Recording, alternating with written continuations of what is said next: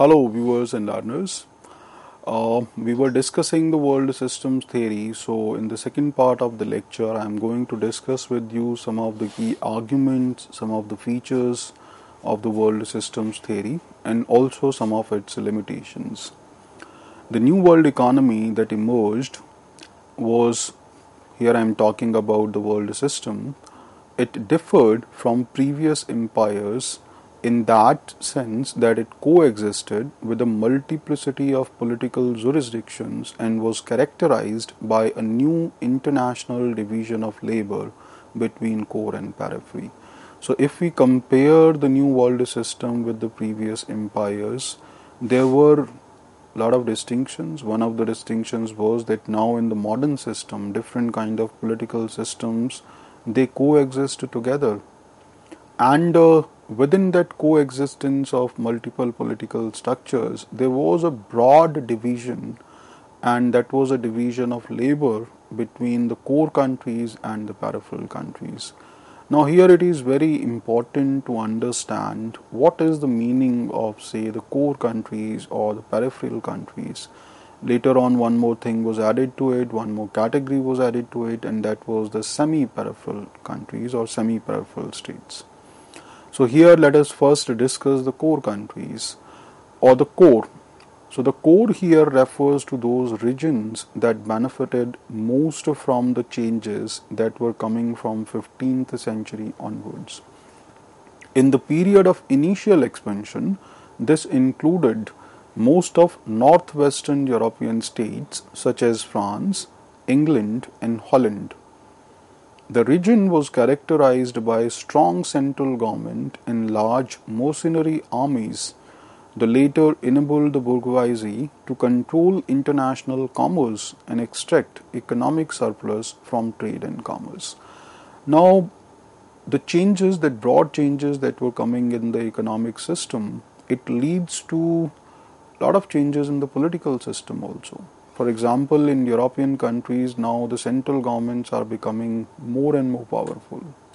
Now the European countries, they have started giving a lot of importance to having very strong and powerful armies.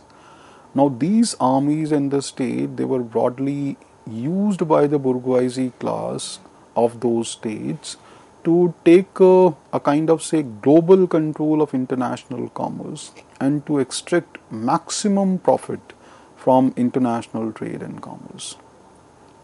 The growth of urban manufacturing was fed by movement of landless peasants from the countryside to the cities, whilst improvement in agricultural technology continues increases in agricultural productivity. So here there are two things which are notable. These changes, they can also be seen in the pattern of say infrastructure development in European countries. It leads to a growth of urbanization. So a lot of urban new centers or new cities they come up in European countries. Largely it happened because of the reason that landless peasants, they have started moving from countryside to cities because they have to work in those industrial centers, in those factories, etc. Whether all these changes at one hand were coming, and because of the technological advancement, even in the field of agriculture, it also leads to an increase in agricultural productivity. The core countries are those countries where capital is always concentrated in its most sophisticated forms. So they have come up with many financial institutions or modern banking systems, and they have also come up with many new kind of professions, educational fields, trading activities.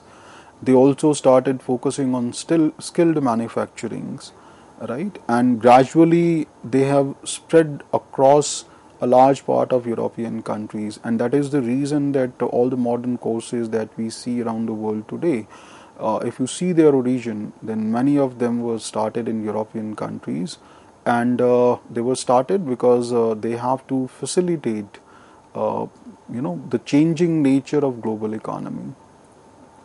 When we talk about the peripheral countries, they are in contrast to core countries. So peripheral countries or the periphery refers to regions lacking strong central governments.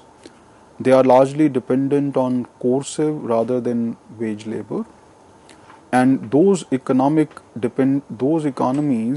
depended upon the export of raw materials to the core. So here there are three things which are notable. One thing is that they were not having very strong central governments. It means that their political structures were not very strong, and their governing structures were also not very strong. Second thing is that they were primarily dependent on wage labor, so they were not enjoying or having any kind of military or coercive power. Third thing is they were economically again dependent on the export of raw materials to the core countries. Latin America and Eastern European countries were key peripheral zones in the 16th century. In the periphery, extensive cultivation and coercive control of labor achieve low cost agricultural production. So, in the peripheral countries, the practices of cultivation or how to use the labor, right? How to get the work done. It was done at a very low cost, and the practices were quite manipulative in nature. Now we'll discuss about the semi-peripheries. Wallerstein also refers to semi-peripheries as well as in external areas. So semi-peripheries were either the regions that could be geographically located in the core, but were undergoing a process of relative decline. So here the examples that can be taken is of Spain and Portugal. There can be other countries, for example, the rising economies, that can be also put in that category of semi-periphery. So earlier those countries were part of the periphery, but because of a rapid boom in their economies, they became part of the semi-peripheral states. So suppose if we apply this hypothesis in modern times, then we can even call India as semi-peripheral states. They were exploited by the core, but in turn took advantage to the periphery. So gradually there was a kind of a relationship where core countries, they try to exploit the semi-peripheral countries, but as and when they get a chance, they also try to make advantage of this situation or their relationship with the core states. According to Wallerstein, the semi-peripheral zones, they have an intermediate role within the world system, displaying certain features or say characteristics of the core and other characteristics of the periphery. So semi-peripheral states, they have the characteristics of both the core countries and the peripheral countries, and that is the reason that Wallerstein called them as that they have an intermediate role, because they have the characteristics of both core and periphery. Here we can also talk about some of the features based on which we can identify like which countries can be put in that category of semi-peripheral states, or what could be like their main characteristics. So here the first one is that although semi-peripheral countries, they were dominated by core economic interest, they have their own relatively vibrant indigenously owned industrial base. So they have their own indigenous industrial base also. When they have to deal with the core countries, definitely the core countries have an upper hand, but it doesn't mean that they were not having their own industries at all. So they were having their indigenous industrial base.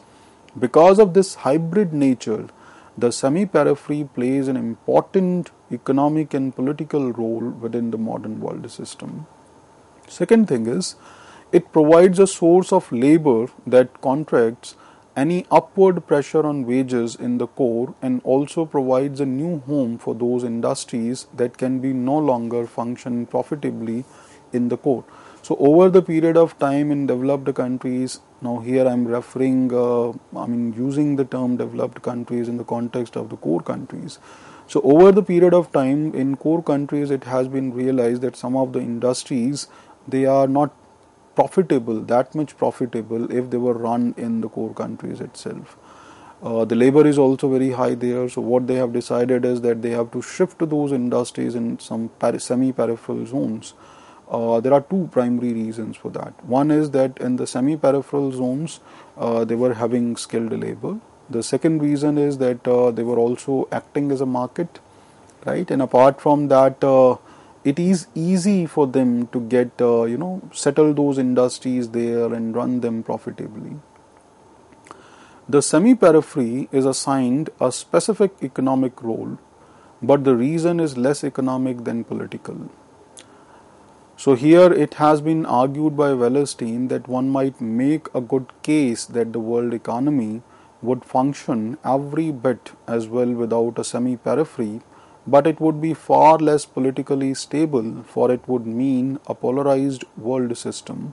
The existence of the third category means precisely that upper stratum is not faced with the unified opposition of all others, because the middle stratum is both exploited and exploiter. Now, it is very important to note here that the semi-peripheral countries, they have a very important political role. They provide stability to the world system. Now, how they provide stability to the world system? If there will be a broad division only between core and periphery, then the peripheral countries, they might realize their disadvantageous position and condition, and they may try to destabilize the world system. So here comes the role of semi-peripheral states that provide stability to the system, because if you see their nature, then they are between core and periphery, right? And if you see their position or how they operate, then they can be called both as being exploited, and they also can also be referred as exploiter. So they are better placed than the peripheral countries, but still they are not equally positioned with the core countries. According to the world system theorist, the three zones of the world economy are linked together in an exploitative relationship in which wealth is drained away from the periphery to the center. As a consequence, the relative position of the zones become even more deeply entrenched. The rich, they get more richer, while the poor became more poorer. And this is the question that around the world, the experts in the field of economy, they are trying to explore, that how it is happening that the rich are becoming more richer, and it is not just country specific. I mean, around the world, within country and across states, the condition is more or less same. Now there are two type of dimensions in the world systems theory. One is the geographic dimension and the other one is the temporal dimension. So now we'll discuss both the geographic dimension and the temporal dimension. So when we talk about the geographic dimension, together the core, semi-periphery and periphery, they make up the geographic dimension of the world economy that can be called as one system. So geographically, all the countries, core countries, semi-peripheral countries, peripheral countries, they make up a geographical dimension which is broadly known, or that can be called as the world system. When we talk about the temporal dimension, it means that in order to understand the dynamics of their interaction over time, we must turn our attention to the temporal dimension of Wallerstein's description of the world economy, and how he has described these temporal dimension of world economy, that there are cyclical rhymes, there are secular trends, there are contradictions and crises. So world system, it passes through all these temporal dimensions. It is these, when combined with the spatial dimensions, which determine the historical trajectory of the system. Now let us discuss the temporal dimensions. The first temporal dimension is cyclical rhymes. It is concerned with the tendency of the capitalist world economy to go through recurrent period of expansion and subsequent contraction, or more colloquially, we can call it boom and bust. It means that there were a lot of ups and downs in the world economic system. Sometimes there was a phase of recession, sometimes there was an upward trend that can be seen in international economy. Second thing, which is the secular trend, it refers to the long-term growth or contraction of the world economy. It means that when broadly, largely, without any kind of disturbances, the world economy functions smoothly, then it can be called a secular trend where everything goes smoothly without much disturbances. The third temporal feature of the world system is contradictions. These arises because of constraints imposed by systemic structures which make one set of behavior optimal for actors in the short run and a differed, even opposite set of behavior optimal for the same actors in the middle run.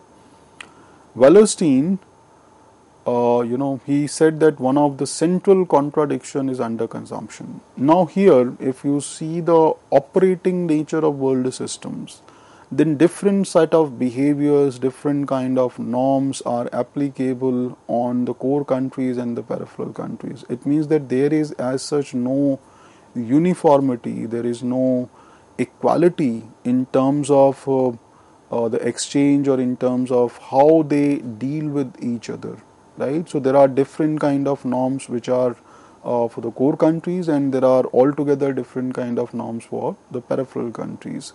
Apart from that, in the short run and the longer run, again there are different kind of rules and regulations. Wallerstein has highlighted that underconsumption is one of such kind of contradictions. Now, underconsumption refers to a situation where it is in the interest of capitalists to have well-paid workers so that they can consume the items that they produce. It is also in their interest to reduce wage level in order to increase profitability. So it leads to a kind of deadlock. What they should prioritize more. On one hand, they want the workers to consume the products that they are producing. On the other hand, they also have to focus on their wages. But if they increase the wages, then it will lead to a decrease in profitability, which they never prefer. In practice, it is not possible to fulfill both of these aims. The pressure of the capitalist system means that to remain profitable, capitalists seek to reduce wages, though this also reduces consumption. The fourth one is crisis. It constitutes a unique set of circumstances that can only be manifested once in the lifetime of a world system. So it is a rare occurrence. It occurs when the contradictions, secular trends and cyclical rhymes combined in such a way to mean that the system cannot continue to reproduce itself. So here previously we discussed that continuously the world system politically, economically it produces and reproduces itself. But at the time of crisis there will come a situation when that world capitalist system fail to reproduce itself. So it leads to a crisis within a particular world system that heralds its end, and it may lead to the replacement of that system by another system.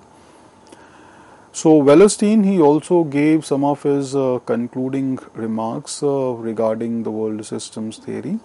According to Wallerstein, the capitalist world system, while it may continue for some time yet, is characterized by some fundamental contradictions which will ultimately bring about its demise even as it appears to consolidate its global control. So on one hand, if we look at the world capitalist system, it seems that everything is going on quite smoothly.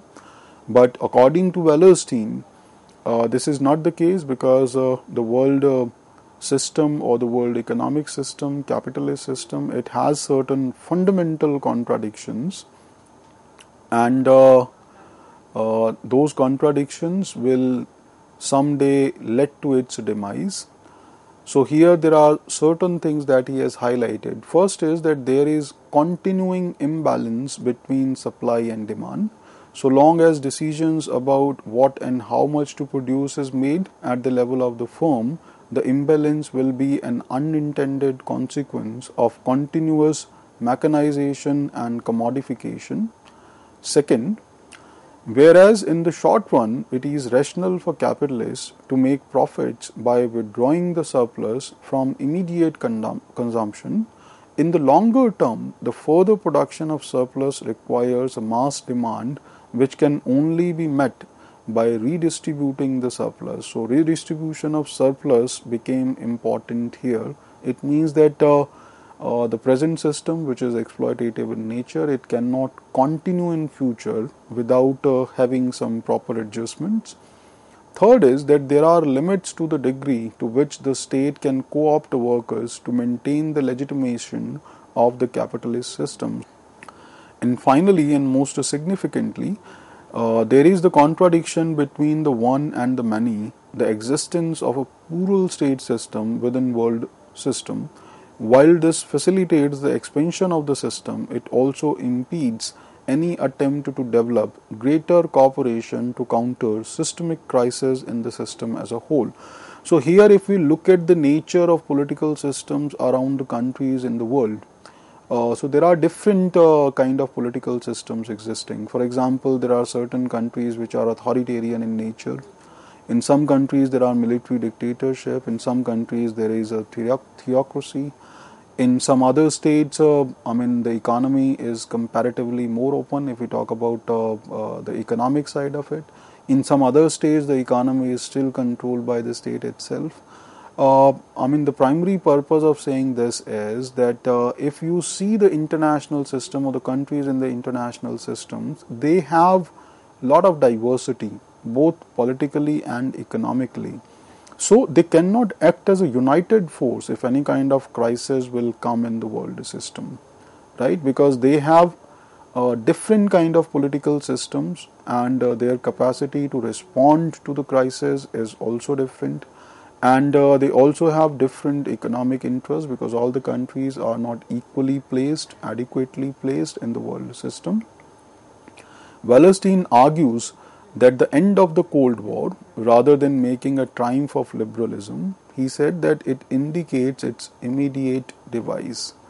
So here, Wallerstein is giving a very radical statement that when with the end of Cold War, the entire world or the liberal scholars, they were of the opinion that it is a triumph of liberalism. So here we can also refer to Francis Fukuyama when he said that it can be seen as an end of history, right? So Wallerstein says that it shouldn't be seen as a triumph of liberalism. Rather, it is indicating that now the demise of world capitalist system or world systems, it is imminent, it is coming nearer.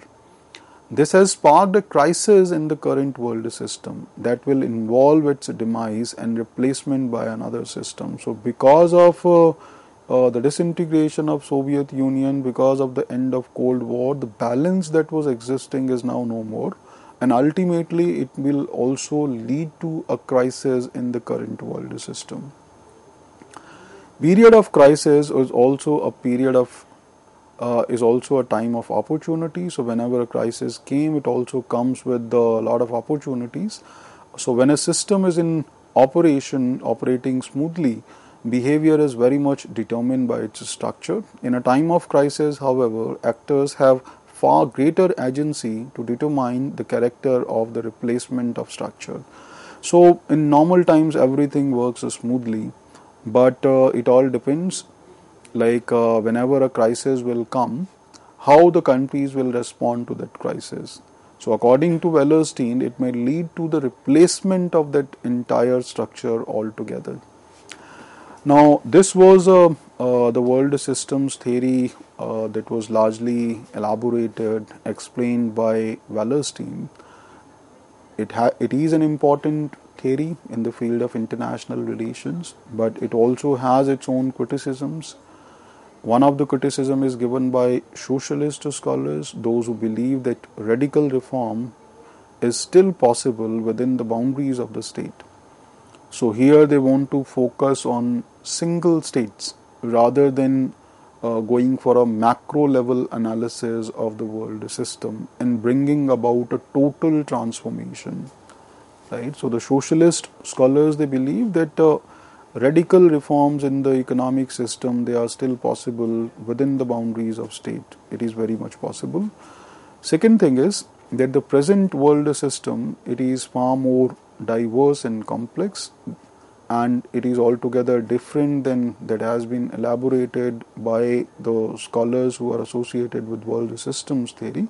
So the present world system is comparatively far more diverse, and countries, they are at various levels. And then there is also internal mobilization in their position. Third is the rigidity of the core, semi-periphery and periphery mode. It fails to account for some of the anomalies, such as the rise of some of the states to core status, like Japan. There can be many such examples, right? So the countries that were elaborated as the core countries, over the period of time, it has been seen that many other countries, they have also having similar features such as the core countries, but they were not explained, and it was not even predicted. The similar situation can also be seen in case of the peripheral countries and semi-peripheral countries. So some of the peripheral countries, now they became part of semi-periphery, and some of the semi-peripheral states are very, at a very fast pace, they are moving towards becoming a core country. Next criticism is that the world systems theory, it gives a lot of emphasis on economy, particularly when they talk about the internal contradictions of capitalism. So it seems that it has been exaggerated. So it has been predicted time and again that capitalism is going to end, but that is not the case. So if you look at the world today, it seems that capitalism is growing, and it is still very much intact, right? And there are not many challenges as such. So ups and downs keep coming, but still it is comparatively stable. Apart from that, world systems theory is also criticized on the ground that it has made some failed predictions regarding the demise or the collapse of capitalism or the world systems. So they have predicted it from the time of Lenin, when he said that imperialism is going to be the highest stage of capitalism. So from that time onwards, a number of scholars, they have predicted the demise or the collapse of capitalism, but most of these predictions, they failed. So despite all these criticisms, we can still say that world systems theory, it is an important contribution in the field of international relations, and it has its own place, and it gives us an alternative perspective to look at the world, the countries, and international system. Thank you.